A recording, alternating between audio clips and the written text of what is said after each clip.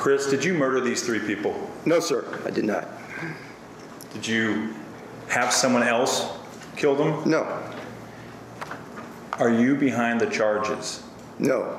I think the evidence and the expert testimony has shown that.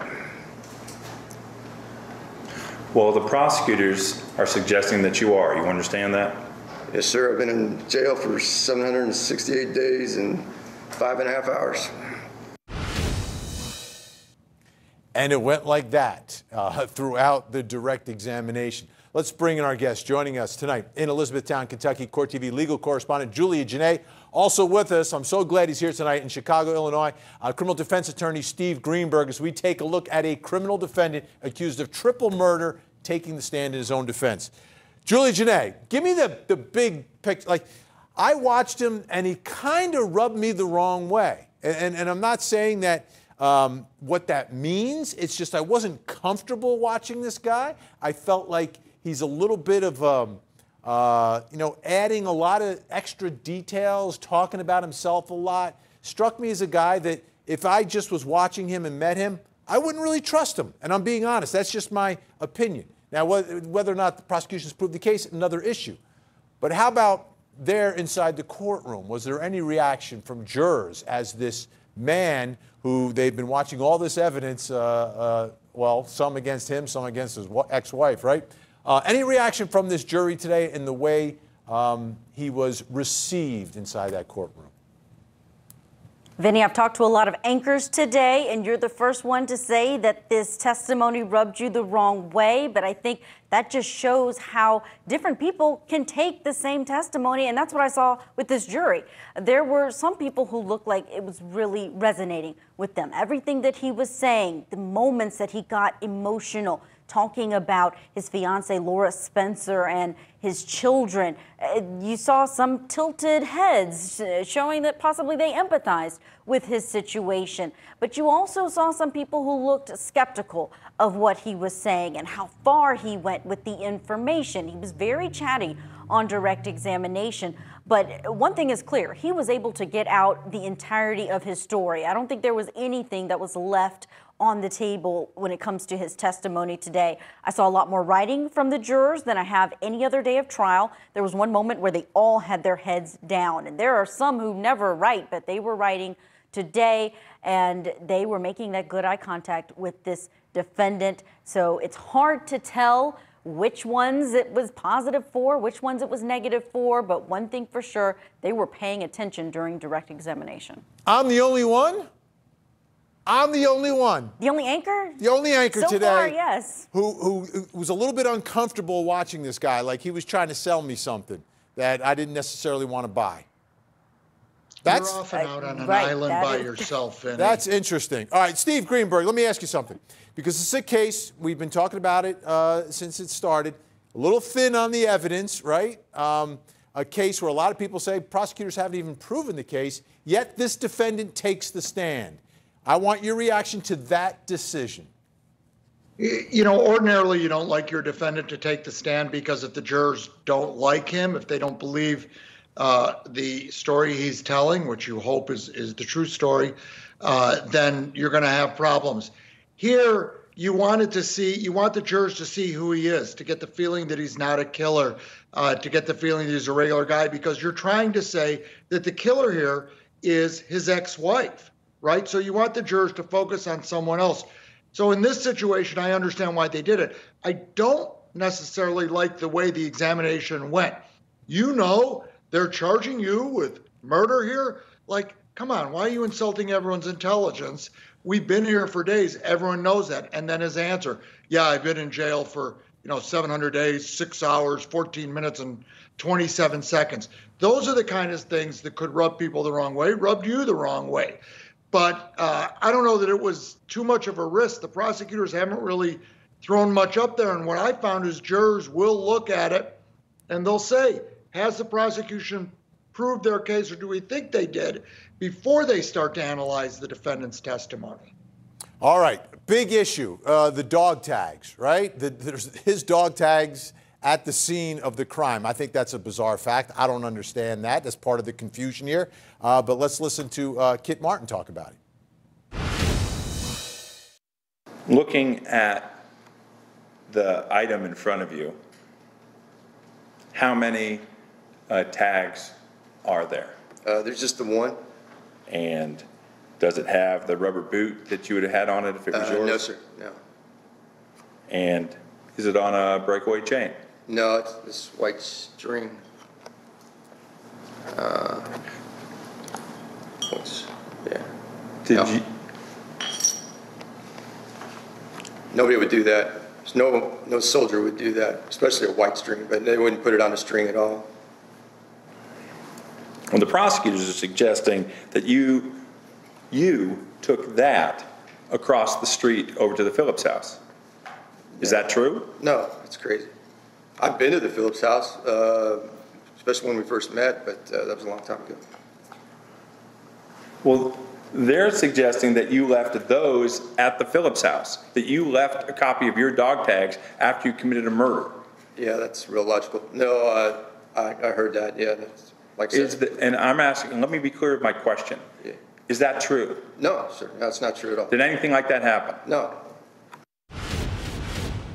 Again there, Julia, you know, the dog tag, I think it's a weird fact in this whole case, but the way he's answering, to me, and it may very well be because he's a wrongfully accused man who's been in prison for 768 days, and that's what it does to you. I don't know. But for me, I'm just watching him up there like this sarcasm and the little comments and everything, and I'm shocked that that's the way he's testifying. But it seemed like that was pretty consistent, his demeanor throughout. I've said it before. I think he was just being himself. This is the same demeanor that we saw in interviews that he did back in 2019 and before. So likely this still comes off as genuine for some of these jurors because this is how he approaches things, and he was consistent on direct and cross-examination. You didn't see a change in demeanor just because he didn't particularly like who was asking the questions. It was clear he did not care for the way that the Assistant Attorney General was questioning him, but the way that he responded was essentially the same. Yeah, and I can understand if someone's been wrongfully accused of triple murder or life's been turned upside down. I mean, I can understand. There might be some anger. Maybe that's what I'm feeling through it. But I wasn't feeling a connection with him. And I've seen other criminal defendants that I'm not going to say a connection, but I felt a little bit of empathy towards them. I felt a little bit of sympathy. I was, you know, what's going on in their lives. Someone who's been wrongfully accused here. At least that's what he's alleging. The dog tags, though, Steve Greenberg, the dog tags. To me, it's such a weird fact. I mean, I don't think a killer would leave their dog tags behind, yet they were somehow left at the house or were found at the house. What does it mean? You know, I've been dealing with drug cases for years where the cops go in with the search warrant and they claim they found the drugs in a shoebox, and lo and behold, that's where the guy's wallet is. And I've never bought it. And I don't buy the dog tags. First of all, I agree with them. Who would put their dog tags on a string? I mean, even your G.I. Joe, when you were growing up, the dog tags were on a little metal chain. No one would put their dog tags on a string. No one's going to leave their dog tags there. They don't look like they were torn off or they fell off anything. You're going to just leave them there as your calling card. You might as well just make a video and post it on Instagram in that situation. I think the dog tags are one of the best facts that exist, that someone tried to frame him. You can't leave his fingerprints. You can't leave his DNA. So you leave his dog tags. But again, I don't like the way the questions were being asked. The questions I would have asked are, did you leave your dog tags there? No. Do you keep your dog tags, you know, on a white string? No. More direct like that so that he could be more forceful and direct with the jury. Not, well, the prosecution's got this crazy out of the box theory that, you know, you did this. So I think to some extent his answers were invited by the way the questions were asked. And that may be what I'm reacting to tonight. All right, let's take a listen. Now, to me, this is the key of the whole defense case, right? Here's Kit Martin talking about Joan, the ex-wife. Here we go. Went upstairs finally got past her, went upstairs, and she followed me up there. And I didn't know it, but Kinsey had come up too. And then she started yelling at me some more.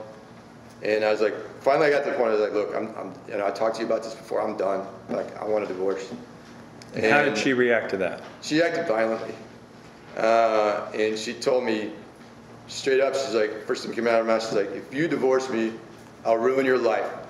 I'll ruin your career. I know how to do it.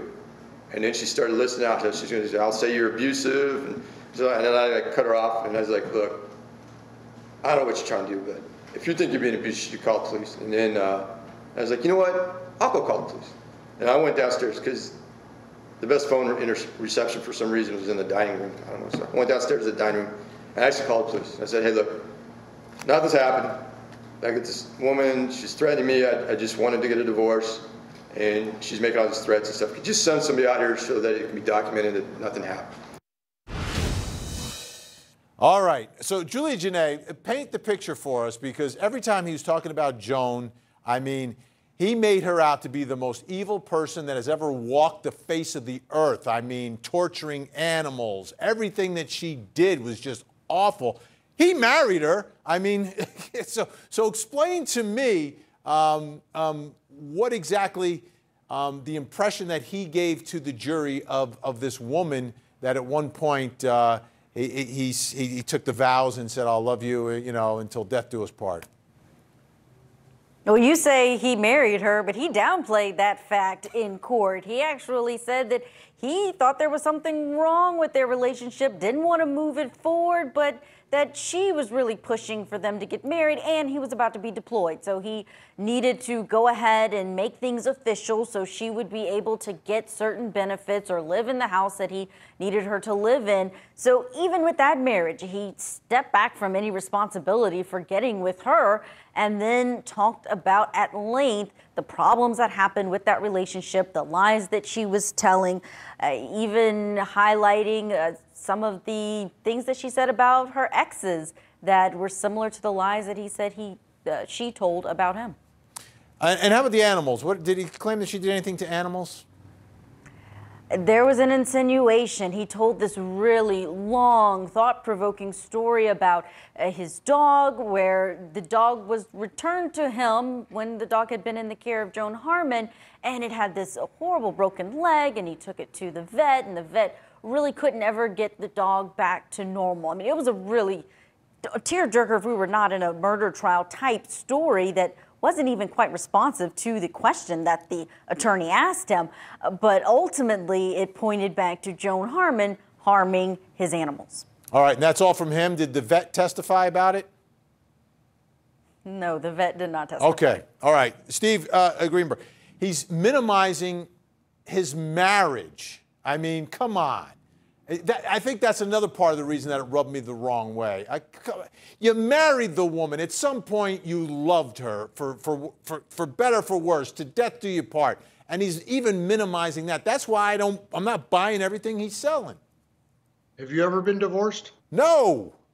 Well, then you don't understand it. But if you'd been in that situation, you would probably resonate more. But with you would minimize the marriage itself? Like, I really didn't get married, but I got married? Well, everybody who ends up divorced at some point changes their opinion of their spouse, or almost everybody, right?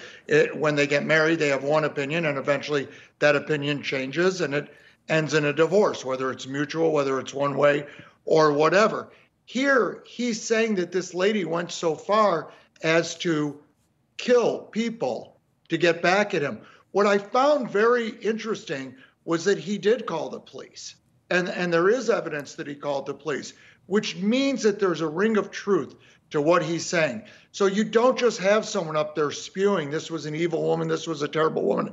You have someone saying, she did this, she threatened to do this, and I was preemptive. I said, hey, cops, come over now and make sure nothing's going on. And that was documented. Yeah, he married her when he was going off to war, but a lot of guys have done that. You know, historically, a lot of people have done that. I don't think that's going to be an important fact for the jurors. What they're going to think is important is that the relationship that he described at the end, there's proof that some of the things that he said occurred actually happened. All right, that was the direct examination. When we come back, Julie Janae, Steve Greenberg will stay with us, and we'll talk about the cross-examination of Kit Martin. Don't go anywhere.